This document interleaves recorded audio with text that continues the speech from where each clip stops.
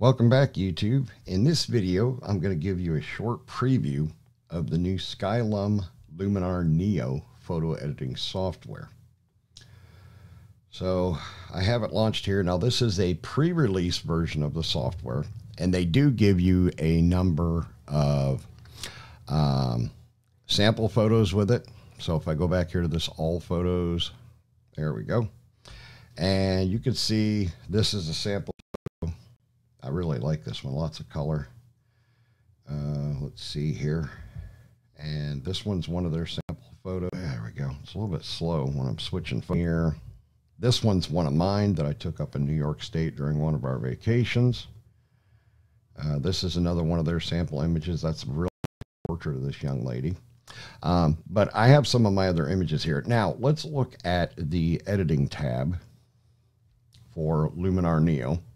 And you'll see all the tools we have down the right-hand side. You got crop tool, you got develop, enhance, erase, structure, color, black and white, details, you got denoising, you got landscape specific stuff, vignetting. And then under your creative section, you have relight, you got sky AI, atmosphere AI, you can add sun rays. So let's say, just as an example, let's go back here and get one of my, let's get one of the landscape images here. Just for giggles. Let's grab this one here. All right, so we're going to grab this image, and let's go back to the edit tab, and let's go down to Sunrays. I'm just curious as to how this looks. Now, I haven't played around with this software a whole lot, so you're kind of getting a look at it as I'm checking it out. So I'm kind of sharing with you, my viewers, exactly what I'm going through as I look at this software. Now I'm trying to see sun rays. I would think it says place sun center, but oh, there we go. There we go. That's what I was looking for. Now, again, this is a pre-release version of the software, so that might be why it's a little bit buggy and slow. But then once you set the center, you can change the amount.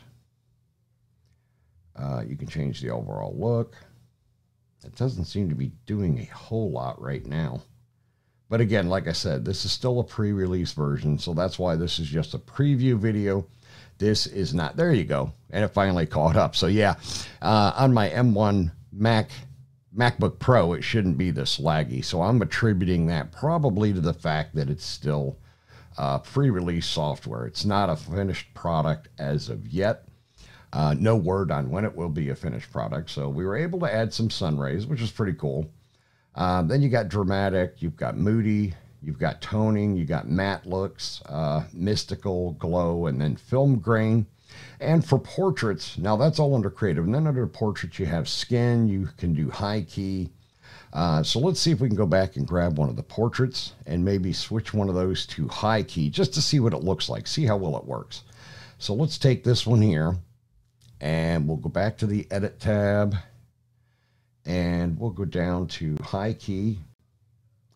Let's see here. Let's turn this up a little bit. Oh, there you go. So yeah, that does work.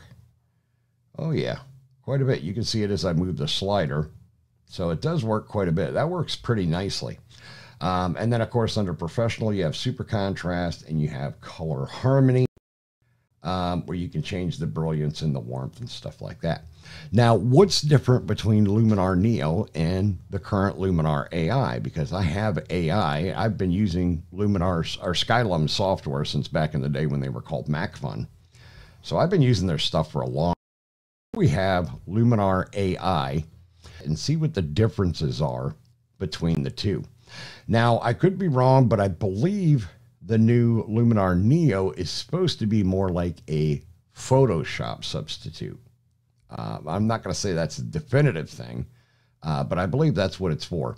So under Essentials in AI, you've got the Auto Enhance, you got Composition, Erase, Light, Structure, Color, Black and White, Details, Denoise, Landscape, Vignette. So you have some of the same items in both softwares, but not all of them. There's some that only AI has that the new Neo does not. Now, whether or not they're done adding all the editing tools to Neo, I don't know. Again, this is a pre-release version.